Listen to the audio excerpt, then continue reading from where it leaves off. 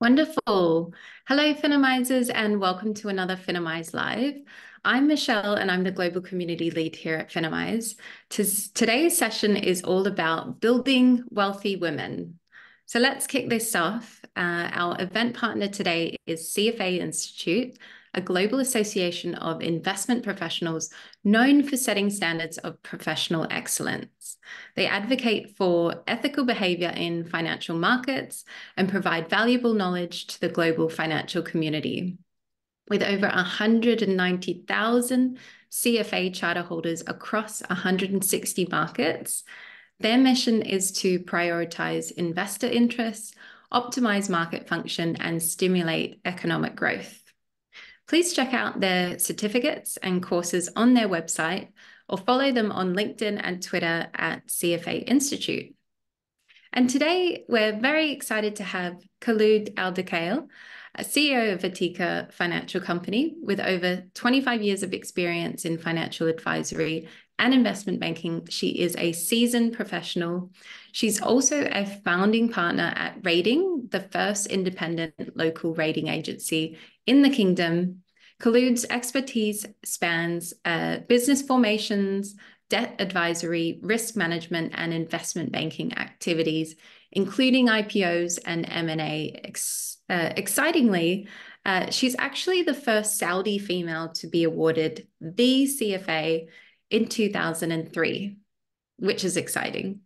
Khlood, great to have you here. How are you today? Excellent. Thank you, Michelle, for this wonderful introduction. I feel great and very happy and honored to be on this platform, which definitely prioritizes something extremely important in spreading knowledge and education aligned with the CFA. Thank you so much for having me. Wonderful. It's great to have you here today. Okay, let's dive in. A 2021 study at Fidelity found that 67% of women are now investing outside of their retirement accounts compared to 44% in 2018. And today that female investor number is growing rapidly. So for those who aren't already investing, what are some practical steps people can take to start investing today? Thank you, Michelle. Excellent question. I'm very, very happy to hear that we're having more and more women interested in actually investing, and this is one of our objectives. Still, we have a long way to go. And I'll share with you a couple of practical experiences because this is maybe the most question that I'm asked from all ages. Students in universities, doctors, or people who are away from the financial sector, they're always like, how can we start? Those of us who were fortunate to get a business class or a financial class where they learned that investing starts with saving. So I like to go back to foundations and remind those that who didn't have the opportunity to hear this is, you need to go back to basics, is that you need to find ways to start saving, because without saving, you won't have any foundation to make decisions of investment. So obviously, early on, once you start your career and start generating income, one must think about their spending behaviors, and the concept of saving also arises. So some of the practical, I would say, tricks in order to assist us in our typical spending behavior, which each one typically does, especially the younger you are, when you have less obligations and family, etc. And this is when you really need to start these practical techniques in order to set yourself up for better investment skills, is to start saving. And things such as, first of all, understand how much your income is and really know, believe it or not, a lot of people are not aware of how much they are able to generate or they're generating. This is one. The second thing is try to establish an independent bank account. This is something that I did for many years, is to have a separate bank account. So the minute you get your income, that you're aware of how much I'm gonna get exactly and when, is you say, okay, I'm gonna remove some 10%, 30, 40, 50. طبعا people say what percent? I say depending on how much you need to live and whether you have an obligation. And I don't say that, save from the beginning. I remember my first 3 salaries, I completely spent it, but it was on my mom to get a gift. So definitely, the typical number is 30%, people would tell you. But I say if you have no obligations and you are able to save as much as 70%, as long as you can. Say I would go for the 6 months, upcoming 6 months that I don't have summer or I don't have things that I need to expense. Why don't I maximize my deduction to save? And the way I do it is you remove this money to another bank account, and preferably in another bank. So the first practical step is open an account in another bank where you have some automatic deduction that goes there with the highest percentage that you can afford. This is one. The second thing is be flexible. I mean, sometimes you can't save 70%. Okay, I'll save this time 30%. Next month, I won't. So I think if you create a structure that's flexible, it will be more sustainable for you. The second thing is similar to when you're doing a diet and you don't want to put a cake in the fridge in front of you. It's basically have this bank account without a card, without a debit card. It could even be a savings account where you're not allowed with restrictions to withdraw from it. The second thing is automatically put a step up. Okay, so you're saving money, cash, but then what do you do with this cash? Automatically, every 3 months, if you save a certain amount, then move it to the stock market or move it to the next asset class that you have. You have to decide in the beginning. And this is another practical thing: is each one should start at least at a minimum some sort of a portfolio account to buy in stocks. And this is what I always say is the first step of investing. So this is some of the practical examples for women, obviously men and women, to start saving. It's things to, I don't want to say trick, but to develop your behavior in order to save the money, to make it not so accessible. And then comes the next step of really investing it. I just want to throw a statistics. Even in Saudi Arabia, we have around 6 million local portfolios in the stock exchange. And I always say stock exchange, and maybe we'll come to this later, is the first step to investing. So we have around 6 million portfolios, of which only 26%, around 1.5 million, that are for women. So still, women have less portfolios. And I think that is in line with women being more risk averse or, less understanding of, investing in the stock market. Yeah, that's a really big statistic. And I'm not exactly sure of the statistic in the UK, but I think that's probably on par with what we have. And I think the method of making sure that it's difficult for you to get to that money, because you never know what tempting thing is around the corner next weekend. Just having a few days to kind of try and access that money makes you stop and think, doesn't it? Absolutely. Yeah, absolutely. And also, I would also add, although, investment starts with a discipline of some sort, such as the one I just mentioned in terms of putting a bank account and deciding of an automatic transfer, etc. You also need to ask yourselves, what are your investment goals? And usually the investment goals should be aligned with what are your objectives in life or obligations. I mean, if I have to pay rent, or if I have to feed the kids, or if I don't have any of that and I want just to save up for the summer. So looking at your lifestyle and thinking about your goals and objectives is kind of the underlying for kind of all your lifestyle, rather, which is eventually is actually fueled by your financials and specifically by your savings. Exactly. Yeah. And it's going to change from when you're 20 to 30 to 40. Absolutely. So yes, absolutely. Absolutely. Great. Now, so moving on to diversification, which is always a hot topic when it comes to investment strategies. Could you maybe provide some practical tips on how people can diversify their investment portfolio? Absolutely.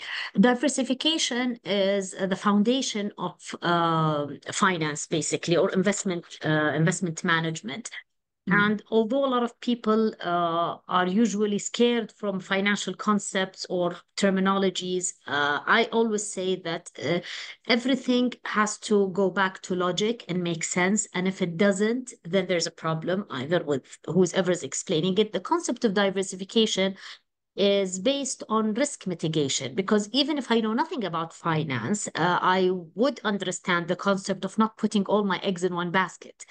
And because things happen in life. And so the concept of diversification is something that is aligned with prudence, aligned with risk diversification, aligned with the fact that I don't want to be in a situation where if I don't diversify, this means all my attention has to be to one area or one asset class, which in itself logically, anyone would say that that's not very comfortable. So the concept of diversification now in finance, so the end goal is to have obviously a well-diversified portfolio, because this is what kind of means sustainability and what I just described as risk mitigation because of not putting all your eggs in one basket.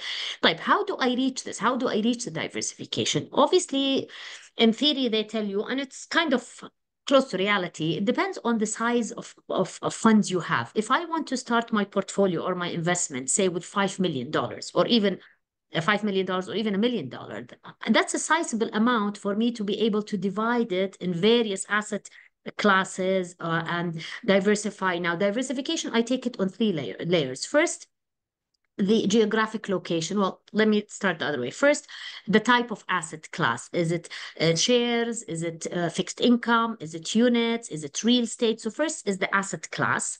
Number two, it's the economic sector.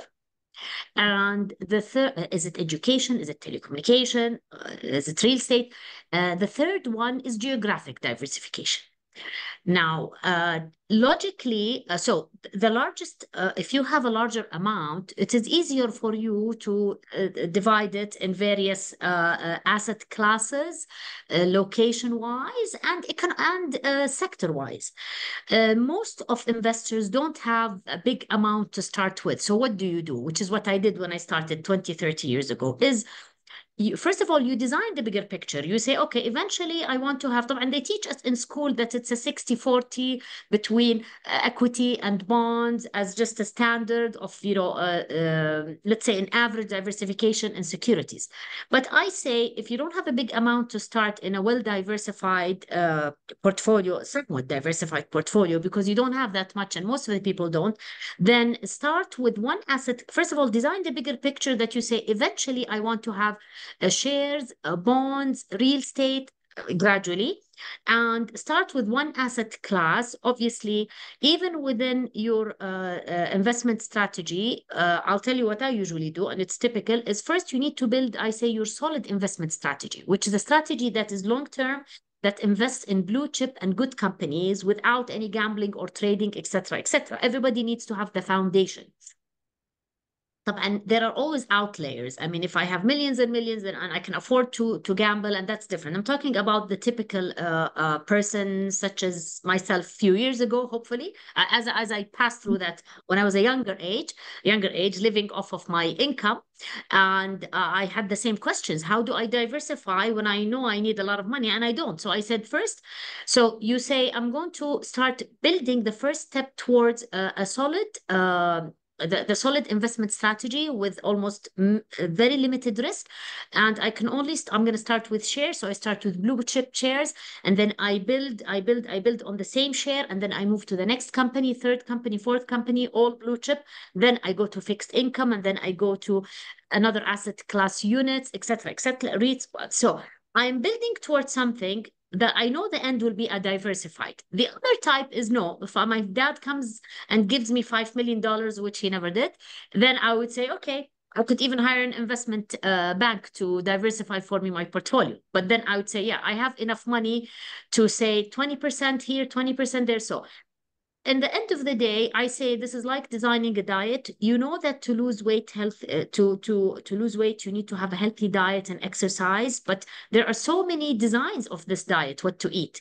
It's the same thing. So the concept of diversification is, as I said, to differentiate in the asset class, geographic, but how you reach it, whether one time or gradual, which is typical, is what I just hopefully explained.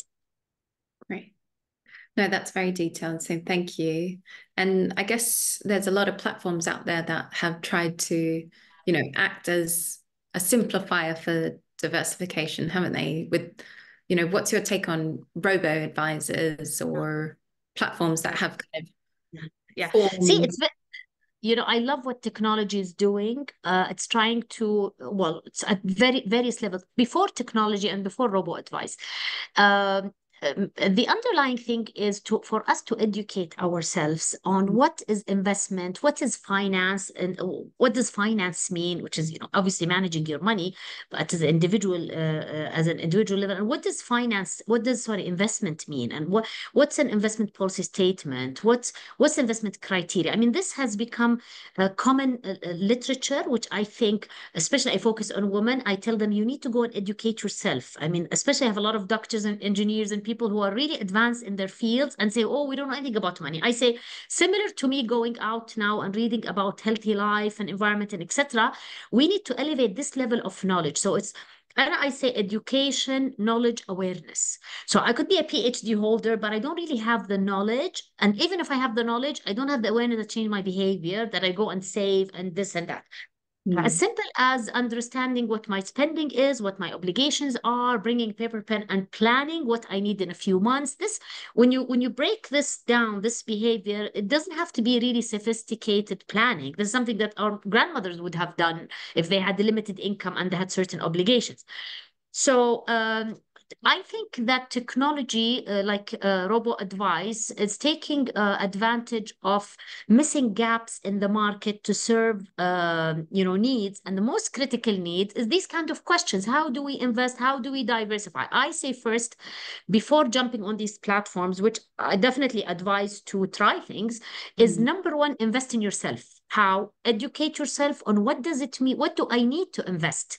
What are the tools that will allow me, and what is investment, and how do people make decisions, and how do I pick a stock, and what are asset classes? What do they mean by asset classes? So, and the literature is overwhelming. I like that, I do agree that we live in over information, which overwhelms us. So now the challenge is too much information.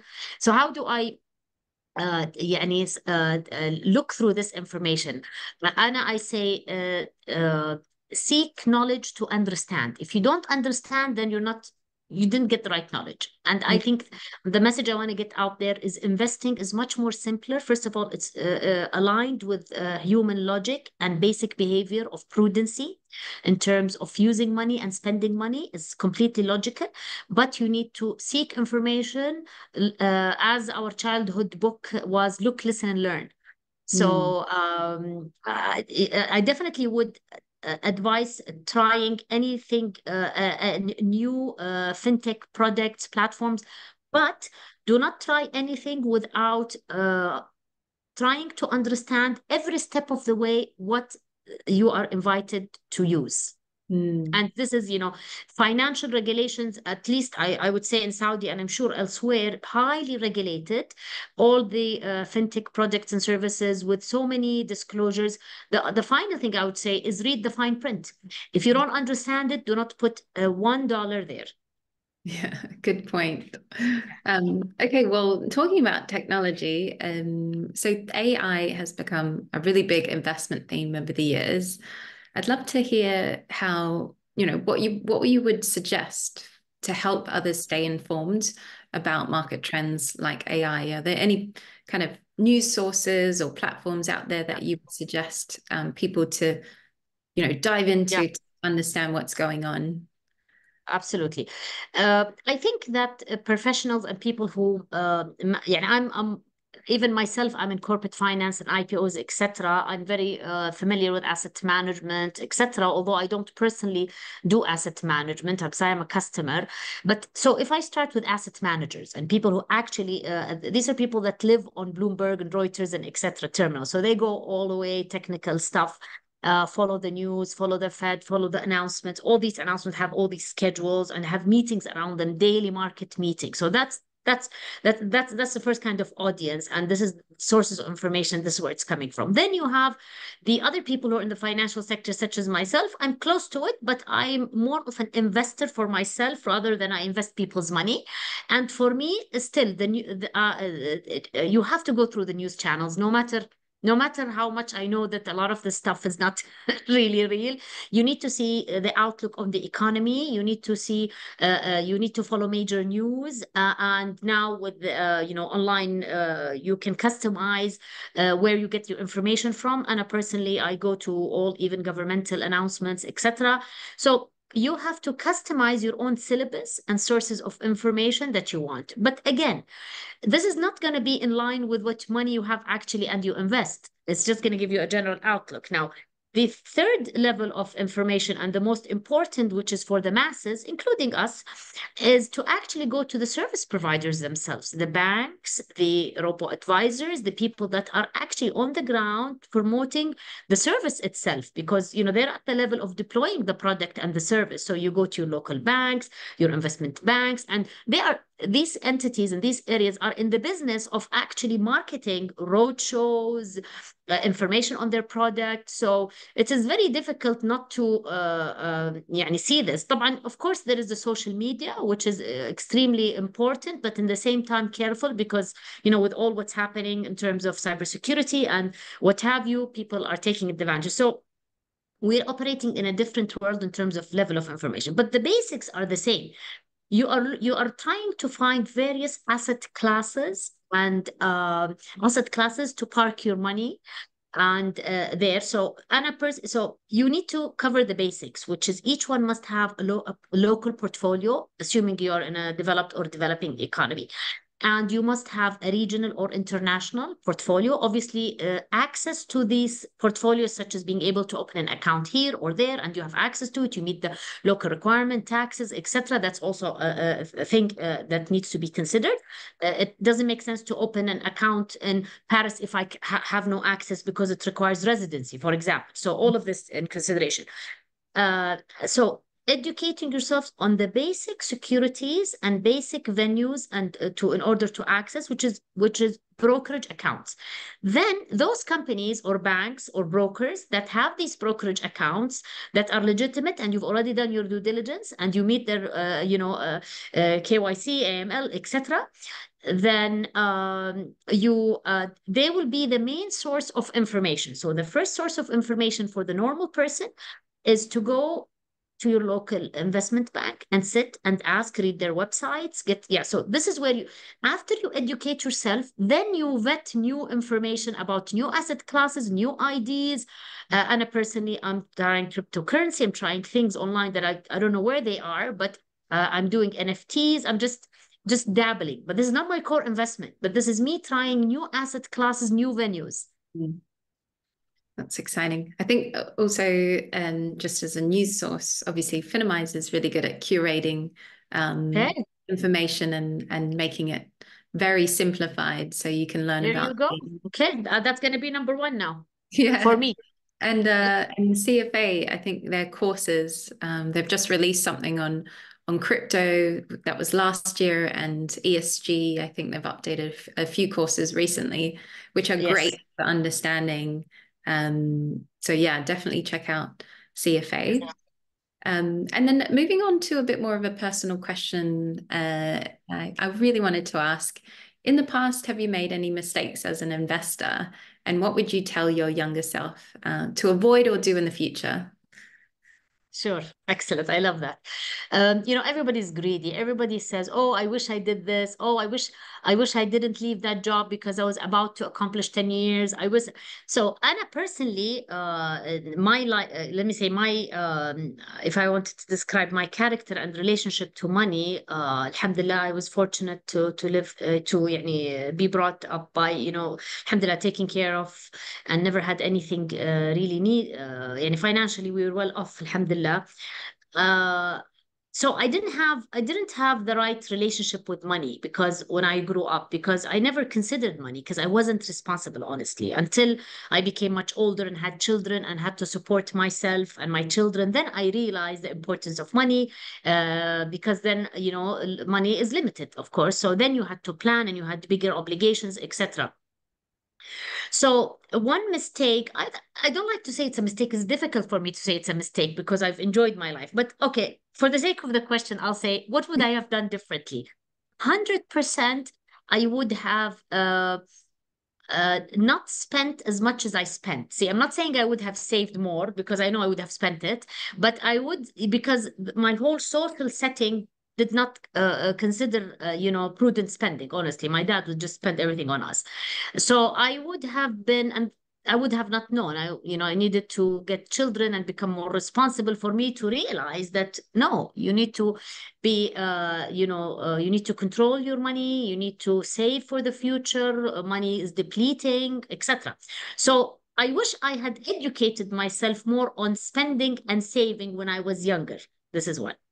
The other thing is, I'm already working the line of finance. I wish I had taken more risks from the beginning. I actually was complete risk averse, only investing in blue chip companies and very little and I didn't think, but back in the days, we didn't have the sort of asset classes or access to information. So I was completely prudent. But that was fine because alhamdulillah, I made up for it in my career and my job. But had I not been in the financial sector myself in investment banking and was just relying on my prudent investment, no, I wouldn't have, accumulated what I'm trying to accumulate now because my strategy was completely risk averse. I would have taken more risks. That's number two, and that's it. I love that. And I really empathize with the starting younger point because I started our women's investing club here at Finamai 6 years ago. And when we started 6 years ago, there was a lot of, women in their 30s and we were all meeting up. And now, we're getting people that are coming that are 20 years old. And some of them are saying, am I too late to start? And I'm like, no, this is great. Please. Yeah. It's I just think it's so important to start. I mean, we go around with children and tell them to open, of course, parents, they open for them accounts. And even for my daughters, I've opened accounts and I tell them because I want them to understand. I told my younger daughter to research for me stocks just for her to understand how to research what's a stock. So the whole financial literacy is so critical. And I think we're doing a great job today, not only the media, but there are so many initiatives like Feminize, which I think has an amazing and noble objective is to educate people about this, and all it takes is just you're educated, we all know what it is, but knowledge and awareness it kicks in your behavior because you see what the impact is on your life personally.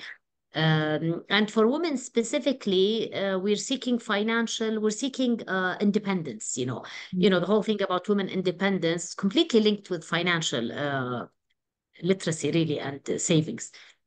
Yeah, it's a very good, important tool.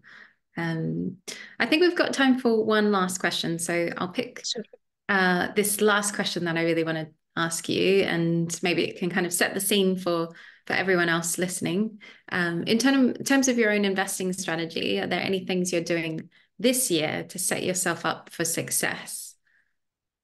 Yes, absolutely. Maybe I touched upon a little bit. طبعا, of course. Okay, so and I believe I would say that I'm in the more than halfway through my investment plan. I believe that you can only start investing after meeting your personal objectives, obligations for your family, etc. And then after that, so you have investments to cover your basic needs. I wouldn't even call them investments because you're parking your liquidity temporary to pay the bill or this or that. And then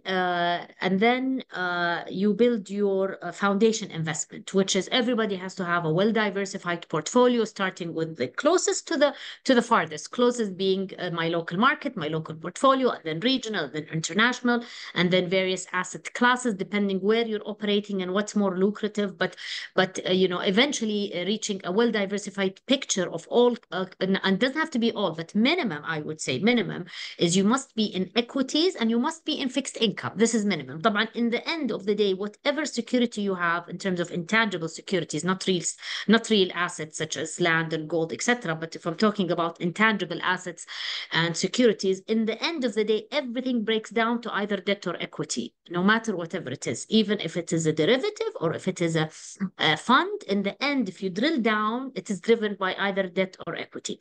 So covering basics from debt and equity and building all these securities. So personally, what I did long time ago is I started building after covering my personal needs for my kids and myself and etc. And I expanded actually the list of what I believe my personal needs are. I said my personal needs will require 2 summers, will also require my car and. So I even took that out of my investment. And I said, this is part of the man you build, you save and save and save and invest to meet that particular objective. So defining your objectives in a way that is, and dividing your objective in buckets, and then you put an investment strategy for each bucket. So the bucket of my personal life, where I expanded it to include my summer, my personal car, etc., had its own investment savings, which will be more of liquid stuff. Then I go to my foundation investments, which hopefully would be the insurance for my family for the future. So the investment foundation is, okay, this is where I can have a long-term or real estate or shares that I will never sell, but only accumulate, hopefully for dividends in the future. And I'm still in the middle of my plan, by the way, but so that's my foundation. Then comes the luxury slash impactful, which is not yet there, not yet in a big way, which is, you reach a level where you can do philanthropy, or you reach a level where I can actually invest to support people. That's the third kind of investment. So the middle one, which is the foundation investment, which is your insurance scheme, this needs to be really big enough for you to jump to the next level. So I'm in the middle now, building my foundation. Wow. Yeah, I definitely resonate with that. I'm like, I definitely want to end at that last space, maybe one day, big goal, you but can. you don't plan. Yeah, and it's not exclusive. It's not one or the other. You can actually, I do a lot of philanthropy. I support a lot of people, not necessarily with giving money, but I give my time, and I do invest with others. So you can still, spend your money now even. Yeah, that's true. Wonderful. Well, I'm afraid that's all we have time for today. So thank you, Khlood, and thank you so much for sharing your wisdom and joining Thank you, us. Michelle. And Thank you. yeah, I hope everyone found this informative. And yeah, feel free I to. hope so. I hope so. And thank you so much. I think this is an excellent, opportunity. Also, part of our message is to support women for intentional investments and to become investors. I want women to not only build their financial independence and their ability to understand and make proper investment decisions, to grow and overspill for impactful investment, but also to create women investors and women investors who will be the women club also. And then automatically by default will have an impact in their own economies and their own countries. So thank you so much for the opportunity, Michelle. Wonderful. Thank you so much, Khlood. Have a wonderful day. Thank you. You too. Thank Bye. you. Bye.